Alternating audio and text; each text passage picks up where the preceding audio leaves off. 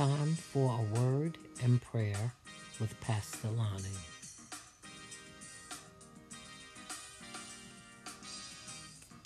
Praise the Lord. Good morning, Facebook family and friends. I know it's been a while since I've been on. Had an opportunity to be with you guys. It was by choice. But I want to come on this morning and just pray in a season where we are forced to use technology to gather together and host our events in this time. I just wanted to come together and just say a prayer this morning as we get ready to prepare for worship.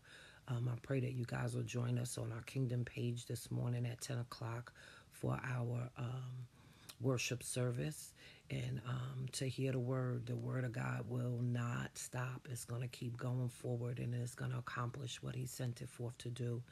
What an exciting season, even in the midst of panic, because it's an opportunity for God to do some of his greatest work.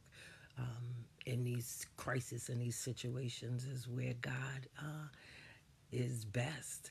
And so I just want to look to him this morning before we start our online Sunday schools and online Bible studies and online worship services.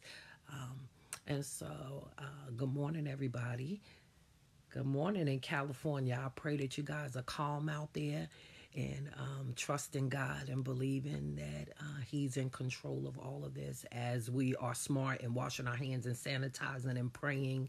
I pray that everything is well. Well, morning, Roxana. How are you this morning? All it takes, y'all know, 2, 3 together, and there's 3 of us.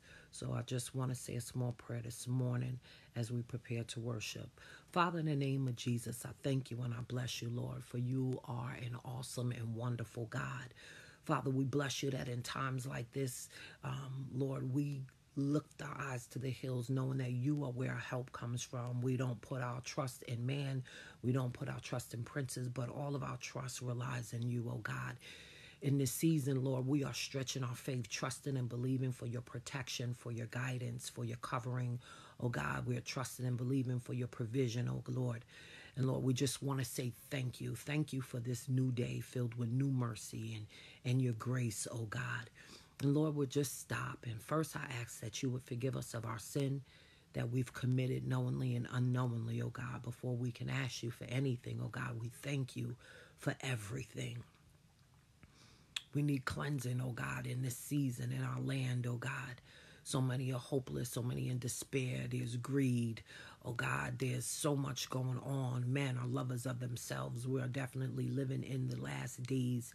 And Father, you said in Romans 8 that this is where the earth and the creation groans, waiting for the manifestations of the sons of God.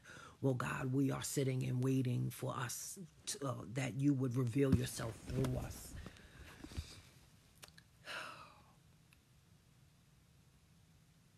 Challenging times, oh God. We lift up our loved ones, family and friends, near and far, oh God. We lift up medical professionals, oh God, police officers, firefighters, emergency responders. We lift up grocery store attendants, oh God, gas station attendants, those that doing the work that needs to be done in this season, oh God, to help people get through, to help people get by. We plead a blood covering of protection over their bodies, oh God. Boost their immune systems in the name of Jesus. Give them wisdom to take their vitamins, oh God, and wear gloves and masks and take the necessary precautions to protect themselves and to protect their families, oh God, as they are standing in the front line, oh God, serving others.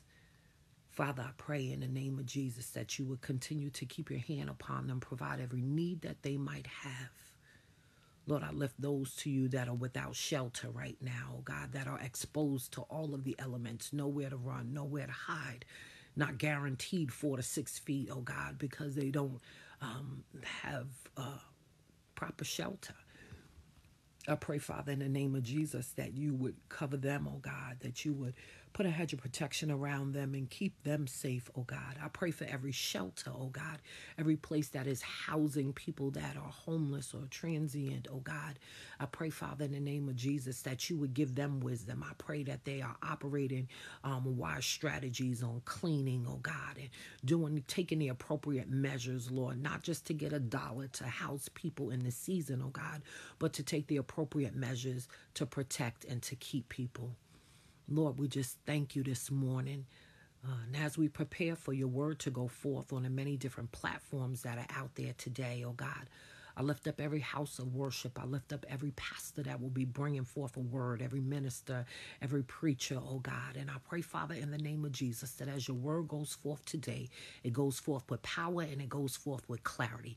I pray, Father, in the name of Jesus, that you direct your word exactly where it needs to go, oh God, with precision, oh God, and hit that target right on.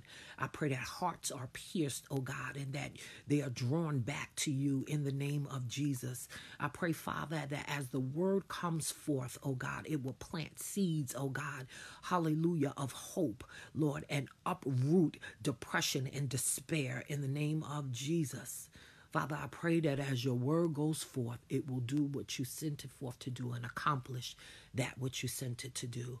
I thank you, oh God, for souls being saved. I thank you for God, for repentant hearts, God. I thank you, God, for the renouncing of sin, oh God. I thank you, Father, in the name of Jesus, as somebody today will look to you that has never looked to you before. God, there's an atheist that's going to turn to you today, oh God.